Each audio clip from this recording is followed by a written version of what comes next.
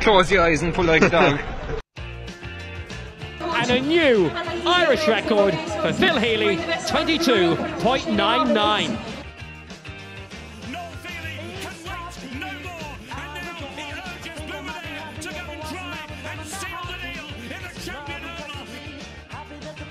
Christy Cooney hands over the Sam Maguire Cup to Graham Canty, Cork All-Ireland champions for the 7th time ever.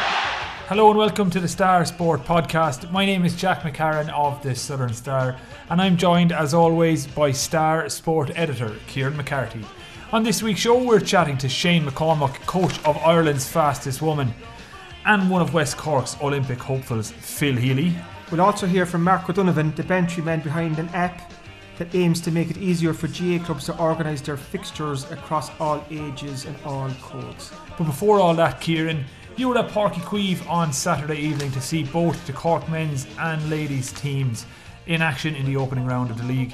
Orla Finn from Kinsale was once again the standout as Aoife Fitzgerald's Charges beat Westmeath 1-9 to 6 points to get their campaign off to a flyer, while Ronan McCarthy's side kick off their life in Division 3 with a 20 points to 13 win over Offaly. Convincing enough from both sides, Kieran, but what I want from you today is your 5 biggest takeaways from the opening night of league action at Páirc Uí Chaoimh in the year 2020.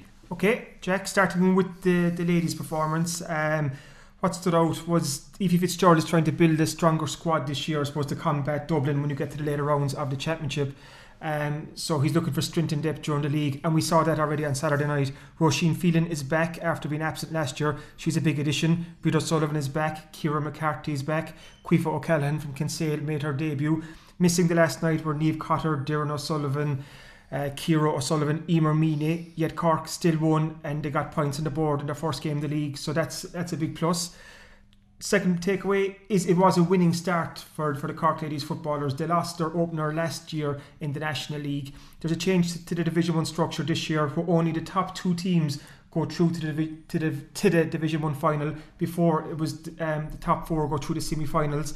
So points on the board early are very, very important. So Cork got off the winning start, 2 points on the board, and it sets them up well for their game against Tipperary this weekend. Turning to the footballers, which was the second game in Páirc Uí Chaoimh. What stood out was Michael Hurley's performance. The Castlehaven man came off the bench at half time and he kicked 5 points in the second half for Cork. As impact subs go, he made a huge impact. He caused Offaly an awful lot of trouble. He's pushing now for a starting spot. He did well against Tipperary in the McGrath Cup, so Cork are away to Leitrim this weekend, so it's a selection headache for the Cork management team, but a welcome one. Also, what was important last Saturday night was that the Cork men's footballers won a game at Páirc Uí Chaoimh first. It was their first win at the new redeveloped Páirc Uí Chaoimh in 6 attempts. They'd lost their previous 5 games there. But also was very important, it was a home win for Cork. Under Ronan McCarthy in the last 2 years, they've only won 1 out of their 7 home league games between Páirc Uí Chaoimh and Páirc Uí Ring. And like I said after, that's an appalling record.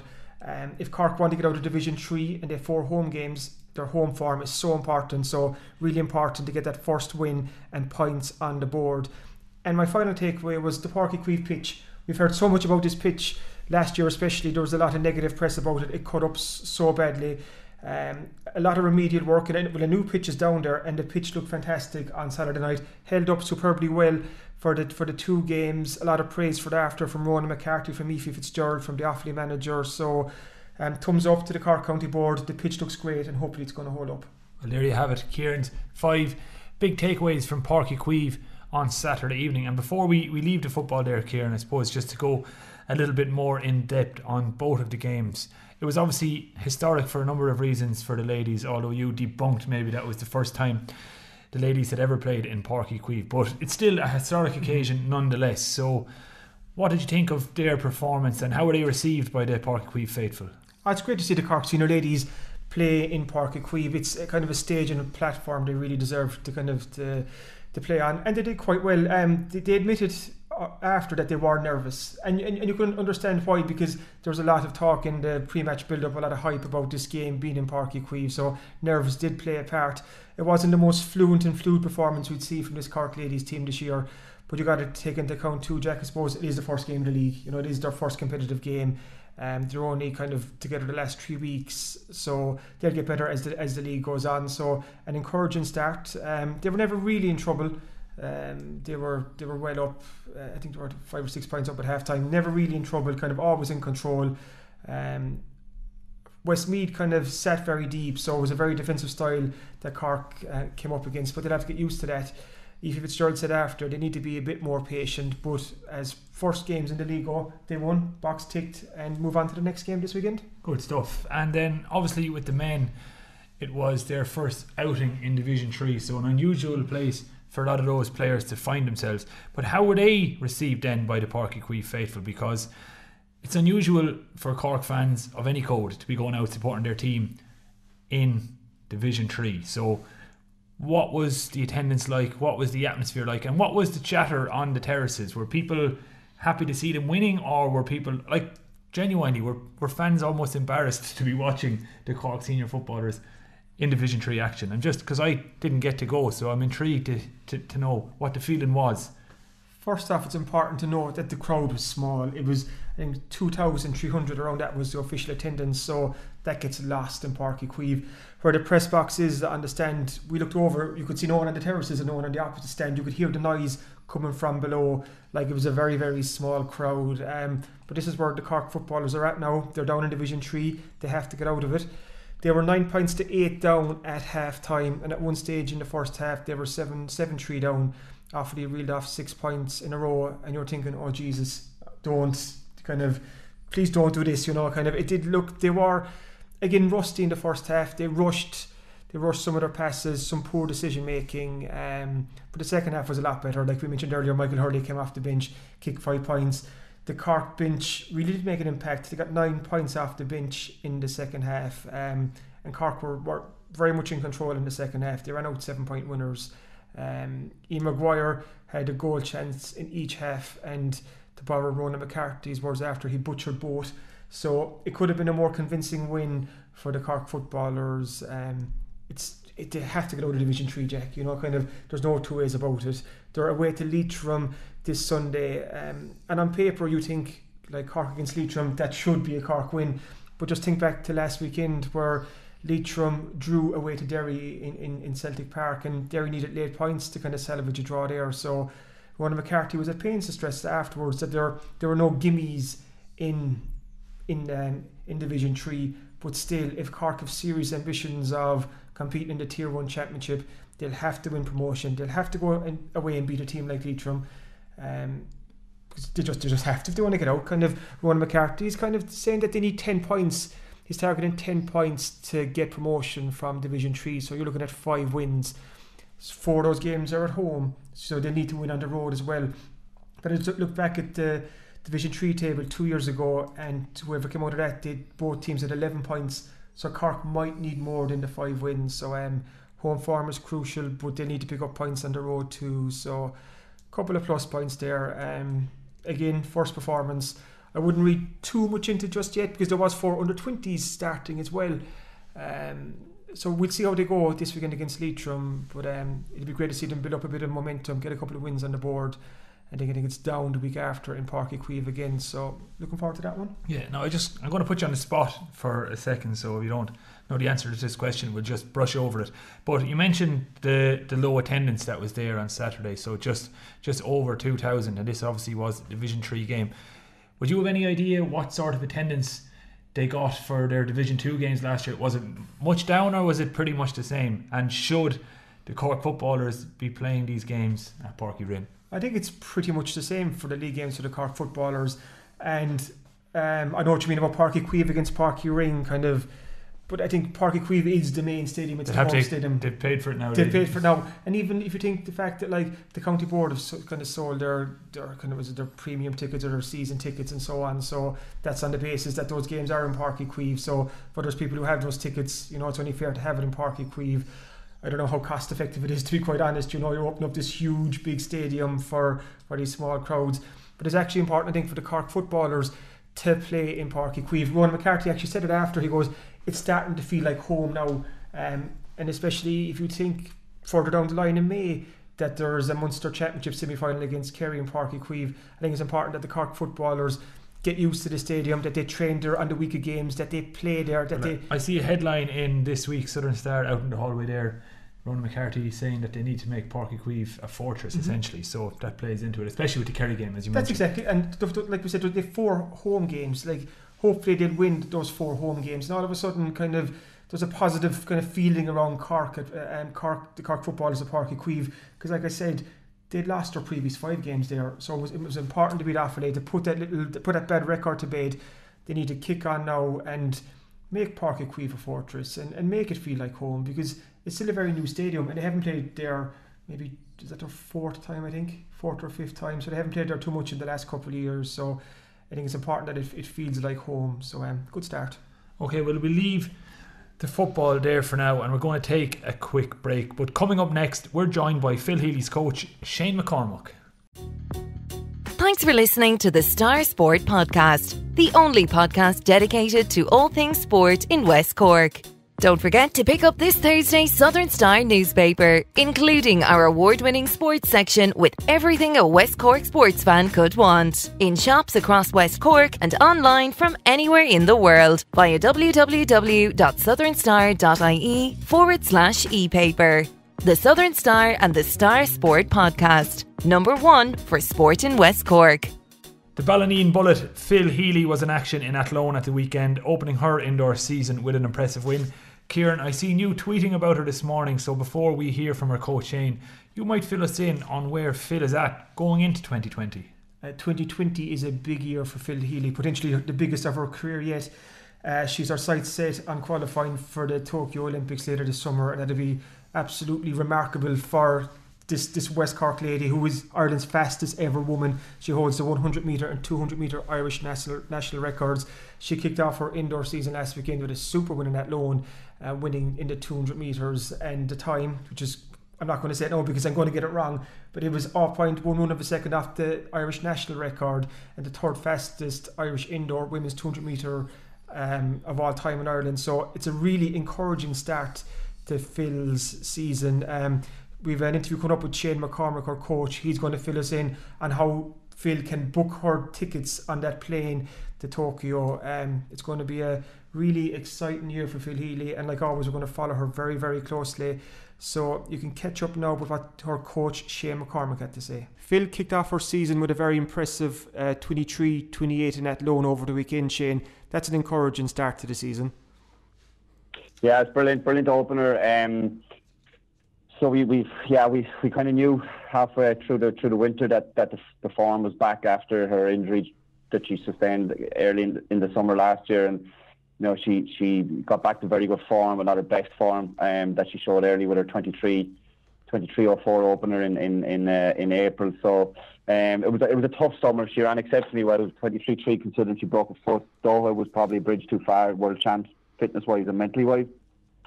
But once she took a break, a lot of the hard work we had put in during the summer started to shine through in October, November. So we knew we were in a very good place, based on times she was running training and things that were happening in the gym with her strength. So the form was there, but until you actually race, you don't know for certain. But yeah, she took care of business yesterday. How encouraging is it that Phil has ran such a quick time so early in the season? Is it a very good indicator for what might come in the coming weeks and months? Yeah, 100%, because obviously we didn't take the load off too much coming into this race, because there's bigger races ahead. Like we're heading to Vienna for a race on Saturday where she'll flip it around and she'll run the 4 and potentially a 200 to finish, and then we have a big race in the Athlone AIT Grand Prix, with an international field, and it's been organised around a 200 indoor. And then obviously onto national senior. So there's bigger races ahead, and we know Phil ups her game. So touch wood that those races will bring faster times out of her. Obviously 2020 is a big year, Shane. It's an Olympic year, and Phil wants to secure her ticket on that plane to Tokyo later in the summer. What's the process for Phil to try and qualify for the Olympic Games? So there's two ways into the Olympics. Okay, there's 2 ways to Tokyo. You run the qualifying time, or you have a very good ranking position, which is basically be in the top 56 in the world. Currently, Phil is lying 40th. Her time yesterday will definitely move her up a couple of spots because indoor times are weighted a little bit better than outdoor times. So it's in her favour to run as fast as she can, and she will indoor. 22.80 is the standard. So, you know, she opened up last year with 23.04. Her national record is 22.99. She's ran 23.2 already indoor. So you can see that she's going to be close enough to that time. But the safety net is the ranking. Like I said, she's 40th at the moment. I'd be hoping that she'd be closer to 30th by the time we hit June. That's the plan, and that's what we've been focused on since last summer. So, like, to put it in context, Phil, the way the ranking systems work, you've 12 months to run times. So Phil getting back after breaking her foot and actually getting to Napoli last year was extremely crucial, just to get some base points on the board so that she wasn't coming to this year completely devoid of any sort of ranking points. Now, the good thing is she keeps her points that she got in Berlin in 2018 at the European Championships, where she finished 11th overall. So she has she's a nice anchor points there coming into this year. So that's her 2 paths to Tokyo, and either of those paths we'll take, you know. And that means so that there's probably more importance attached to kind of the races this year. Like you said, there's ranking points on offer for different races. So does that change your approach as a coach? Kind of like, are you going to try to get Phil hopefully to peak a couple of times this season first to kind of get the qualification times, and then fingers crossed for Tokyo later in the summer? No. With Phil, the way things work and the way we found works best is, you know, going up to the 400 training always is always conducive to her running fast over any distance. So we knew after Doha last September we just needed to get back into her bread and butter work, get her back fit, get her back being able to do rep, just get comfortable with her rhythm again. So, you know, Phil has done a 400 metre winter. She just opened up with a PB over 200. So it's the model that worked in 2018, and it's the model that we're basing, you know, this year on again. So we never go too far away from speed anyway. But once Phil is fit, she can target any distance, and you know, getting her to be fit for July, touch wood, once all is good, it won't be an issue. It's the 200 metres that Phil wants to qualify in for Tokyo. But can you explain to me the importance of Phil running at 400 metres too? Kind of, why do you flip between the two? It's just, to be honest with you, I think it's not just female athletes, it's probably any athlete, and maybe not for all models, but I always find you nearly need to run above the distance well to be good at the distance that you want to be. So if you want to be a good 100 metre runner, you need to be a good 200 metre runner. If you want to be a good 200 metre runner, you need to be at least a half decent 400 metre runner. And just with Phil, it opens up more opportunities, especially for indoor running, because there isn't a 200 metre indoor at a championship event anymore. And there's only a 60, so there's a big gap between a 60 and a 4, and she's like a 200 metre probably specialist. Then, you know, she can use that in a 400. So it's got her to a world indoors, it's got her to 2 European indoors, and it's given her more experience. And it's all about, you know, it's all about experience. It's all about being at these majors and, you know, making mistakes, learning from mistakes, and hopefully it'll all come together at some point, and all those lessons will you know, amalgamate into you know, a deep performance that ultimately that we seek, you know. You know Phil better than most, Shane, and she's the Irish 100 metre and 200 metre record holder. Are we looking at hopefully Phil breaking those records or coming close to them this year, and you feel that she has that speed in her to go even faster? Oh, 100%, yeah, 100%. Like there's Phil has only gone 25, so she's nowhere near her peak. She's probably coming into her peak years at the moment. So, you know, like, yeah, last year was a setback. She was probably, you know, opening up with 23.04. I think she would have gone on to run, you know, a 22.8 or a 22.7 that summer. You know, she got offered lanes in Diamond Leagues. Unfortunately, she broke her foot, so she couldn't race those races. But the signs are there. All we can do is just take it week by week.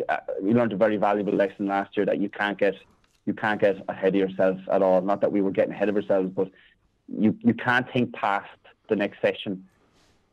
It forced me as a coach to be more focused at, like, let's make this session the best session that we ever do, or the next race the best race that we do, or it's more about the mini goals than the larger goals. Obviously you need the larger goals to keep you on track, but with Phil it's like, let's just, it was a tough year last year, let's enjoy this now. So I think the enjoyment is definitely helping, and the speed is there and everything is there, so we just need to stick the course, and definitely the times will come. Oh, great stuff, Shane. And while I have you, I also want to chat to you a small bit just about, I suppose, the benefits of athletics coaching in the GAA. We saw it last year when you were involved with the Tipperary senior hurling team that won the All-Ireland, and we might start to see more athletics coaches becoming involved with GAA teams. What's the big benefit? What can a club player or an inter-county player kind of benefit from having an athletics coach involved, Shane? Yeah, it's very simple, Kieran, to be honest with you. Like, who doesn't want to be the fastest on the field, Like, GAA is a field-based sport. It's no different than the NFL. The only difference is the NFL and even Premier League soccer and things like that put a massive emphasis on speed. And for some reason, it's never been a primary, secondary, or even a tertiary focus of with exceptions. Obviously, you can see teams like Dublin and things like that, and would have a very athletic-based focus. So, I think it's something that should be done more and more. I think, at inter-county level, players are already very skillful. You're getting picked because you're skillful. You're going to get natural athletes, people that are fast. But who doesn't want a faster panel? Like, who doesn't want a team's average peak velocity being better for championships? So it's to me it's a no-brainer. It's not a fad. Speed is not a fad. It's not like every couple of years other things come up. Speed is the basis of all sports. Speed wins. Speed is king. And it's definitely, if you're an inter-county manager and you're not looking at speed, you're not looking for you're not looking for the best. You know what I mean? You have to search all these avenues. And like I said, look, the NFL based their game on speed. They're track athletes. They're obviously they have a bigger pool of talent to pick from. The only reason I picked the NFL is because it is probably the most speed-based field sport out there. But definitely from a GAA perspective, and it's low-hanging fruit as well. If you do it right, and again, it should be microdosed. It shouldn't be something that people jump at and you start hammering players. You can't do it that way. You have to be careful. Especially it should be something that's looked more at developmental level. And you can see there's an awful lot. Counties are doing a lot more of this stuff. The fundamentals are coming back into it. So I definitely think you're going to see a focus shift more and more towards it. The $64,000 question. So for, let's say, a club player listening to this podcast now, Shane, how can they improve their own kind of speed? How can they run faster? Any tips or advice you can give them to help them run that bit faster? Yeah, like a lot of clubs will have coaches that maybe have the knowledge already, and maybe they're already doing it. But look, the GAA was fundamentally the Gaelic Athletic Association back in the day before it split. So I think if you go back in history, clubs did cross country, clubs did they ran, they played basketball. There was a lot more crossover, and now we've got very specialised in the GAA. It's, you see the great debate at the moment about the number of games, the length of seasons, the crossover between colleges and club and county. So it's if you're a club GAA player and you want to get better, you need to seek out somebody that knows what they're talking about. That could be just going out to your local club. There's hundreds of athletic clubs in Ireland. That's not to say that there's the right level of coach available for somebody at a senior level, but I think clubs could try and identify coaches within athletics that have something to offer. And there are plenty of people out there that have that skill set and that knowledge. Like I said, it's low hanging fruit, and it would be remiss of anybody that's not following that avenue. And when a player is trying to tap into their potential when it comes to speed, is it literally how they run? Is it the mechanics of their run? Is it their starting, where their feet are at the start? How could athletics kind of help the player even gain that extra 1 or 2% in terms of speed? Yeah, look, it's multifaceted, and you can overcomplicate it as well, right? And the last thing you need to do with somebody who wants to just get faster to play hurling or football or camogie or whatever it may be, is to make it overcomplicated. Like, a lot of it is strength and conditioning issues. Like, it's just basic strength. I think that's something that needs to be looked at no matter what you're trying to guess, right? A lot of it then can be technical. Yeah, you're right. First step, you could be taking, you could be overreaching on your first step and taking that short first step and making it as powerful as you can be. A lot of it is just not being exposed to speed. So, like, even in the Premier League, there's studies and research on soft tissue injuries, hamstring pulls, which are common. Like, it's the bane of every GA club and county, I suppose, to prevent hamstring issues is just that they haven't been exposed to high velocity running, so that when they get into a match situation, they're asked to go above kind of what they've been trained to do, and that's when you get hamstring issues. So it's not always the fact that they could be in the gym doing Nordics and Romanian deadlifts to beat the band, and they could be strong, but they're not strong at a certain velocity. So it's more about just being able to expose them in a safe manner to kind of speeds that they're not used to, so that when they come to match day that they don't have those issues. So look, you don't want to make them. You're not trying to turn a GA club player into Usain Bolt either. But there's just, again, low hanging fruit. There's easy. There's small gains straight off the bat. Like, whether it's a defender wanting to get out ahead of their man, or a forward trying to beat their marker. Like, kind of speed is so crucial, and it just seems like you were saying there, like, the GA isn't kind of realising that kind of potential enough of the players. So it'll be very interesting over the coming years to see how much more speed becomes a part, how much more teams will look to athletics to try and improve their players, because it seems like there is room for improvement there, and everyone's looking for that marginal gain, that extra 1 or 2%. So it's going to be interesting the next couple of years, Shane. Yeah, 100%. Like, you can see, like I said, I referenced Dublin there, and I can't speak to other counties, but you can see the teams that are fundamentally at the root of it is that they're an athletic base set up, and that stuff is priceless. So great stuff. Brilliant job, Shane. Come here. Thanks for joining us, and best of luck in the season ahead with Phil. Fingers crossed that everything works out for her.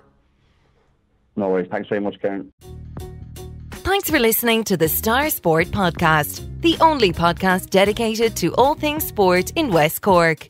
Don't forget to pick up this Thursday's Southern Star newspaper, including our award-winning sports section with everything a West Cork sports fan could want. In shops across West Cork and online from anywhere in the world via www.thesouthernstar.ie/e-paper.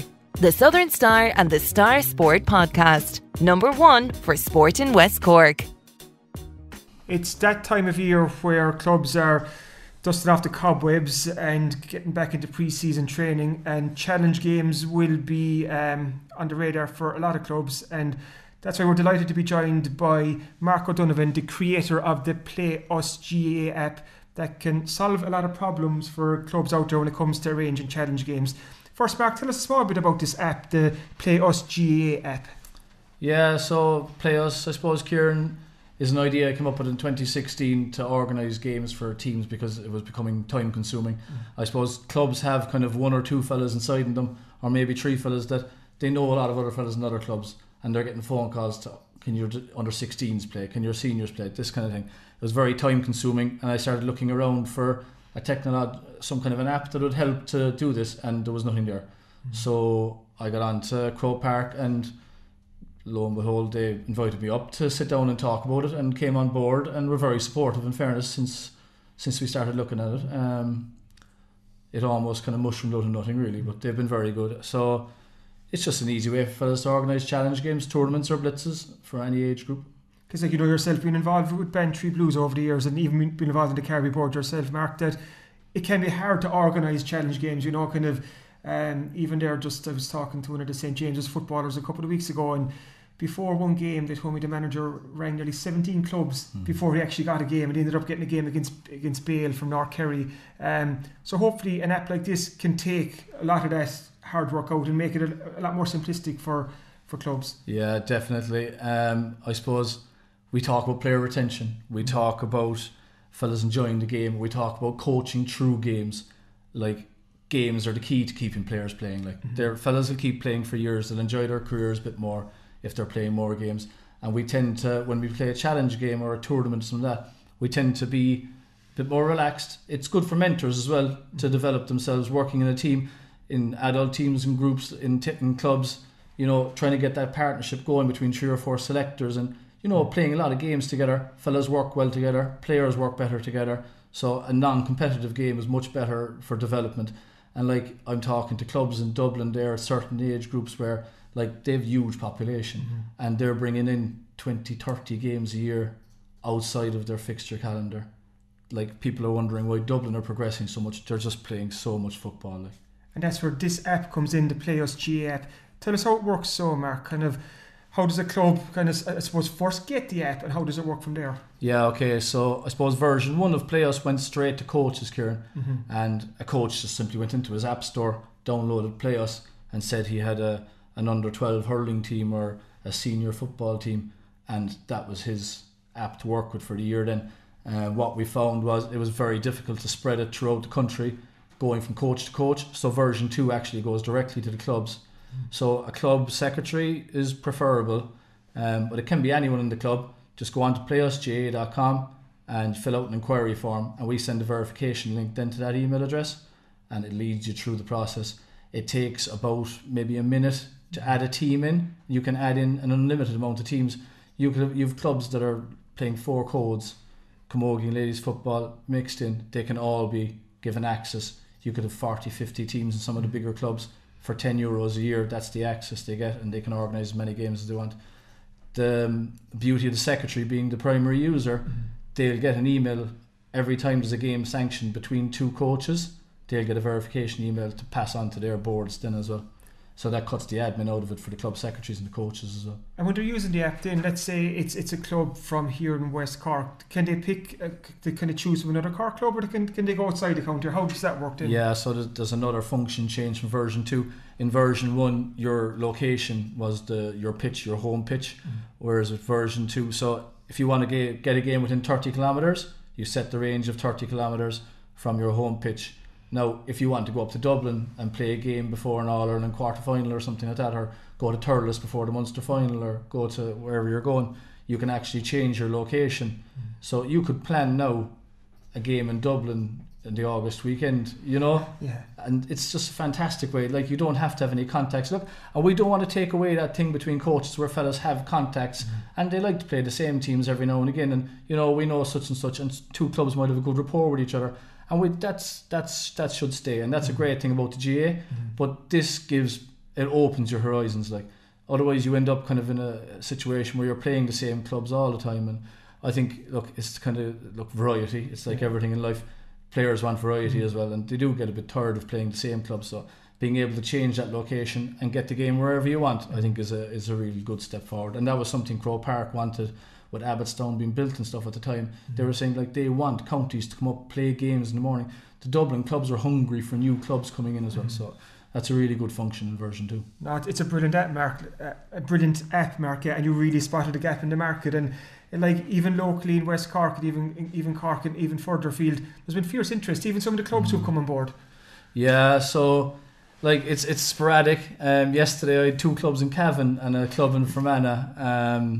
And then I had a couple of clubs below around home joining up as well. So like Ballingeary, Bantry are obviously on it. In fairness, the club have always been very supportive. Wintervara came on board. I got a phone call before I came in here. Glengarriff and Cahaogue are both coming on. You're up around Ballincollig, Éire Bride Rovers, Ahada. So it's spreading. It's just about keep the momentum going, really, Kieran, to be honest, And the beauty of it too, Mark, like we're saying there, it's very easy to use. Kind of you just have the app in your phone, open it up and go from there. Yeah, so once the admin or the primary user, I'm not too sure, I suppose we're kind of, this terminology is developing as we're going, it's a new thing, so it's difficult to know what doesn't scare people. We don't want people to think there's a lot of administration in it.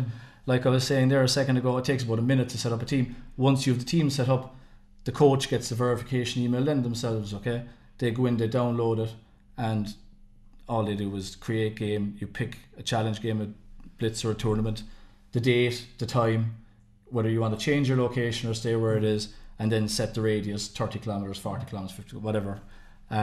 takes, I'd say. No, I'm sick of using it. Not sick of using it, but I'm so used to using it. Yeah. You can set up a challenge game in a minute, like, and then you're waiting for responses to come in. So, like, it's very exciting to think that we'll say if you had a good portion of clubs coming on board, and they are coming on board, that you could be sitting at home on a Monday evening and you'll be getting invitations to play challenge games, or that, say, if you're with a senior team at home and senior teams or junior teams, like, they're all looking for games, you could set up 2 tournaments now tonight and have them for June and August, and clubs, that invitation will be out there then for clubs to come. And tournaments are something very difficult to, like Sam Maguire, the tournament the man had there last year, like, it's a brilliant event, right? But it's a huge amount of work, and like, we should be able to have, you know, a smaller tournament played in the weekend there inside in the club, 4 or 6 teams coming in, barbecue going, you know. That's what the GA was about, like. And it's very, like, it's exciting to think that you could organise things that easily just through Playoffs, you know. It is, you know, like I said, it's a great idea. And like I mentioned earlier, with challenge games at the moment, like, teams are getting ready for, like, the Keller Shield and the division. The county leagues are kicking off this weekend. The county championships are going to be huge this year, being revamped. Teams will be wanting to kind of be prepared for those. So that's why this app is just perfect, because clubs will want to get challenge games in, and this can help take some of the kind of the stress out of that whole kind of arranging. Yeah, it will. And I suppose the under 8s down to the under 10s, the blitzes, all this kind of stuff, like, there's a lot of work goes into it. Clubs, like I was saying a while ago, they want games, like, and mentors need games together in order to develop as well as a management team. Like, Playoffs will take the work out of it, but it does need a lot of clubs to come on board before it makes it very, very easy for teams to get. But I don't see an issue. I'm getting very, very positive feedback. The fact that it's priced at only €10 a year for a club. Some clubs have asked me, could you not make it free for a year? And to be honest, I'd give it away for nothing. Like, this isn't my job. I'm a contracts manager in the building industry. It's not, like, this isn't what I just want to be able to use the app to get games for my own teams that I'm involved in, to be honest with you. But it's been a huge learning curve for me. If I gave it out for nothing, I think I genuinely feel, and the GA above in Croke Park felt as well, if you don't put a price on it, people will think it's useless. So the €10 just to cover. And in the grand scheme of things, €10 nothing, you know, it's kind of spread out over 356 days of the year, like this year. And as well, like you mentioned there about the teams, like, what age grades does this cover? Like, this isn't just senior adult team, it goes right the way down, and even men's and women's? Men's, women's, yeah. It's covering all 4 GA codes and all age groups, yeah. So clubs should get very, very good value for it. Like even if you have, like, Glengarve signed up a while ago, right? They've only their junior football team is the only team that's going to be going on it, right? But, like, if that junior football team only gets 2 or 3 challenge games extra out of it, should that €10 well spent, like, exactly, you know? And even they might hopefully organise a tournament for themselves and things like that. So, like, it's endless. Like, the Glengarve juniors will get as much value out of it as the Kilmacud seniors, you know. So I think it's very good value, like, you know. And just to remind people again where they can go to kind of download the app. Yeah, so you go onto the website playusga.com, and there's an inquiry form there. Now there's little videos up there and tutorials and stuff as well. But as we're going, now, I have a very good team around me of all voluntary people again. Brilliant. God bless the GA. That's the beauty of it, isn't it? Yeah, and my family at home are very good. Graham and Rory obviously are a big help coming along, and I have a good friend of mine there, Magella McCarthy, helping. So we're constantly tweaking the way we're doing things as we're going, because we're getting feedback. So we're trying to evolve the way the registration has to stay the way it is. We're trying to evolve how we present it to people and what makes it easier for them. So I'm actually going around to visit clubs, Kieran, myself. I was over in Ballingarry Friday night to the lads, and I'd say it took about 20 minutes. 20 minutes talking to the lads. I'd say it took about 3 minutes to set it up. Bought a few lotto tickets and a good crack with the lads about coaching, and they couldn't believe how easy it was to set it up. And, like, they put on 5 teams straight away, and they're going to keep adding to that. And, like, if clubs like Ballingarry or any club, if they put 7, 8, 10 coaches on it, then it's going to mushroom very, very quickly, like, you know. And if clubs want to get in contact with you, Mark, to kind of learn a bit more about this, and maybe want you to kind of call out like you did Ballingarry there, just to visit the club and explain it, like, what's the best way to get in contact with you? Yeah, I'd say the inquiry form on the website's probably the best. or through the Facebook page. We have a Facebook page, you could message on that as well. My phone number is on, I'd say, it's on the Blues Facebook, or the Blues website. It's probably still on the Carvery Board website. I'm very open to it, to be honest, Kieran. Yeah. Like I say, it's a hobby, but I enjoy going around meeting other GA people. So if I'm available to call out to a club, I'm very, very willing to do so. Oh, brilliant. Mark, thank you so much for joining us. Like we said, an absolutely brilliant idea and the very best to look with it. Thanks very much, Kieran. Thanks for having me.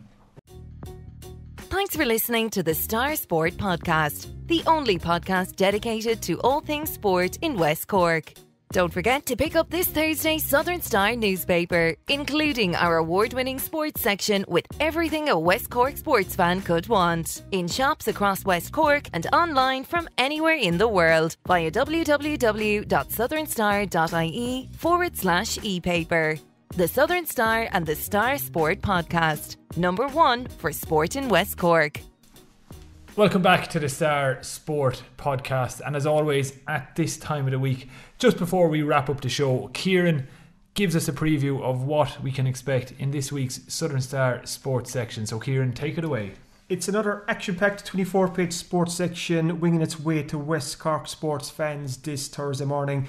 Like we mentioned earlier, the Cork Offaly and Cork Westmeath match reports and reaction are all in there. We didn't touch on the Cork Hurlers' defeat to Waterford in the opening round of the Division 1 Hurling League, but that's in this week's sports section. Kieran Kingston's reaction to that defeat, and also looking forward to the Tipperary game at Páirc Uí Chaoimh this Saturday night. The Cork and Tip hurling game actually serves as a doubleheader with the Cork and Waterford Camogie League opener at Páirc Uí Chaoimh on Saturday, and I caught up with Linda Collins of Coursey Rovers to get her thoughts on Cork Camogie and the season ahead. Plenty going on this week. There's 3 pages of rowing in this week's Southern Star. There's a 2-page special. We're actually looking very closely at the battle for the 2 seats in the Irish lightweight men's double. So I've talked to some of the people involved. I've talked to the Rowing Ireland High Performance Director just to kind of plot out what's going to happen over the next couple of weeks. The competition for places, there's big trials coming up at the end of February and a big one at the end of March, and after that we learn what 2 Skibbereen men will be in the Irish lightweight double that will go forward into the international season. We've also coverage from the Irish Indoor National Rowing Championships that were on at UL last weekend. Huge West Cork interest in that. There was 50 or 60 West Cork rowers there, and one of the big takeaways was Paul O'Donovan, who's obviously he's leading the race to win a seat in that Irish lightweight double. He won his lightweight men's category and he set a new national record, beating the record that he set last year. And Fintan McCarthy finished second with a personal best. Shane O'Driscoll finished third in a personal best. And Jake McCarthy was fourth. Gary O'Donovan missed out because he was ill. But it just goes to show that the 5 men who are in the running for that Irish lightweight double, they're in top form at the moment, so that battle for the seats is very, very interesting. We've also a quick look at Bandon Soccer Club have a huge game against Cork City. Well, it's a glamour tie this Sunday as they celebrate their Saturday February 1st as they celebrate their 50th anniversary. So we have all that news. The Musgrave GA Awards run last weekend. Daniel Goulding got the big prize there. So we have all that and a lot more, plus previews of the Carbery Under-21 Football Championships, which throw in this weekend. As you can see, Jack, there's a hell of a lot going on in this week's sports section, so well worth the couple of euro on Thursday morning. Yeah, available in shops across West Cork and further afield from Thursday morning, and online from southernstar.ie/e-paper. Brilliant. So thanks for listening to this week's Star Sport Podcast. We'll be back at the same time next week. So if you enjoy these shows, please make sure to rate, review and subscribe on iTunes, Spotify, YouTube, Acast, Stitcher, or wherever else you listen to the show.